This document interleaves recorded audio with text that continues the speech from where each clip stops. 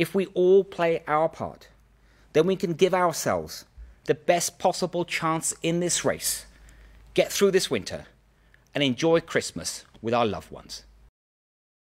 But we cannot be complacent when COVID-19 remains such a potent threat. Ever since our phenomenal vaccine program began last winter, we've been in a race between the vaccine and the virus. And although we're ahead in that race, the gap is narrowing. We've come so far, thanks to the efforts of so many, but with winter ahead, we can't blow it now.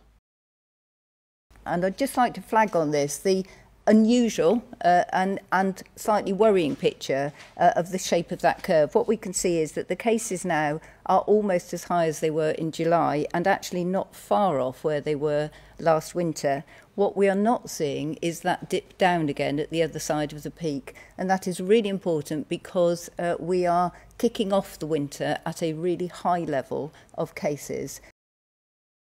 Getting that booster when you were offered it and when you're eligible 6 months after your second dose is really critical. This pandemic is not over yet, and increasing the level of immunity that we have in the population by that booster is one of our main defences going into the winter.